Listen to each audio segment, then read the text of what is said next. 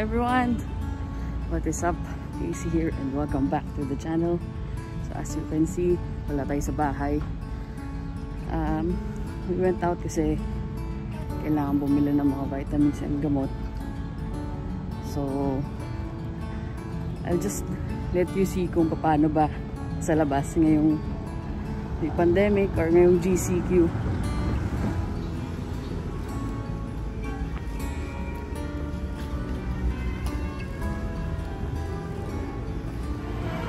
Pasok tayo sa mall, malamig siya. And chinek tayo ng garden for temperature.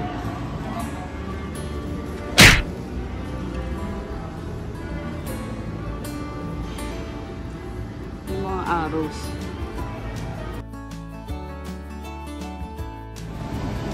So since lunchtime, hanap kami ng kakainan.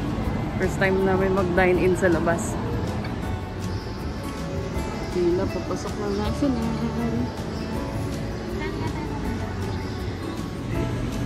So, yeah. We decided na mag-dine-in sa Mary Grace. And before kami pumasok, kinuha yung temperature namin and we had to fill up a health declaration form containing yung full name namin, number, and date and time. Bago kami pumasok.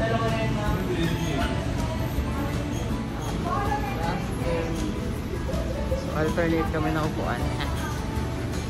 Mga ribbon yung mga upuan nila, yun yung hindi mo dapat upuan. This is your order. Tumaksan.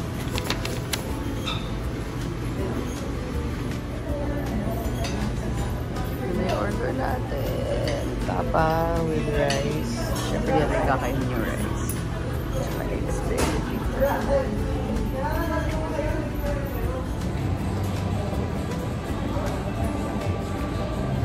Tapos na kami kumain. Dito kami ngayon pumipila para sa healthy options kasi may pila papasok ng store nila. Near yet so far.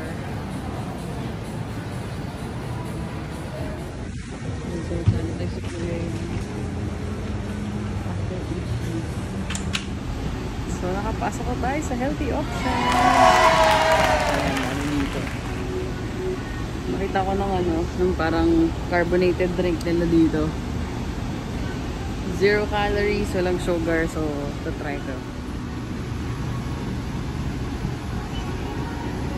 Kumuha ko nito. Saka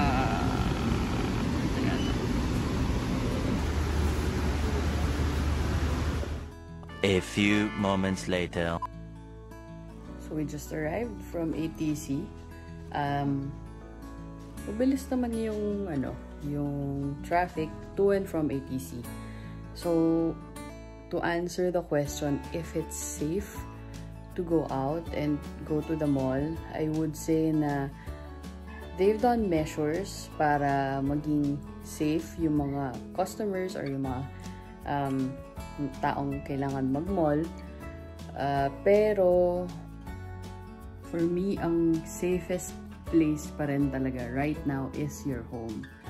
So if wala pa rin kayong kailangan gawin sa labas na importante, like going to the grocery, buying medicines, or kung anumang essential na kailangan gawin, magstay na lang muna tayo sa bahay because wala pa ring vaccine for COVID-19 and you can still get it from outside. So it's better safe than sorry. The malls did a good job of maintaining cleanliness and social distancing. Pero syempre may mga tao pa rin na hindi sumusunod or alam mo yun, walang sense of space. So para sa akin, better pa rin na magstay na lang tayo sa bahay. Anyway, if you guys found this useful and kung may natutunan naman kayo kahit konti, or if you like the video, please don't forget to like and subscribe to my channel para mas maraming tips or tricks or whatever na pwede natin matutunan together. So anyway, see you on the next one. Bye guys!